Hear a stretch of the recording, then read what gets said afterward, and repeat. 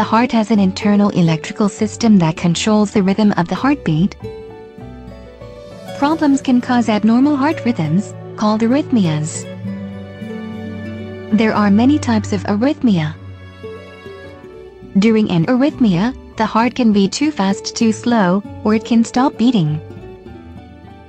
Sudden cardiac arrest, SCA, occurs when the heart develops an arrhythmia that causes it to stop beating.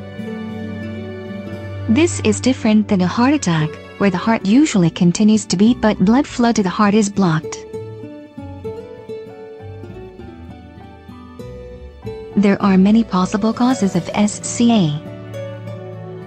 They include coronary heart disease, physical stress, and some inherited disorders. Sometimes there is no known cause for the SCA. Without medical attention, the person will die within a few minutes. People are less likely to die if they have early defibrillation. Defibrillation sends an electric shock to restore the heart rhythm to normal. You should give cardiopulmonary resuscitation, CPR, to a person having SCA until defibrillation can be done.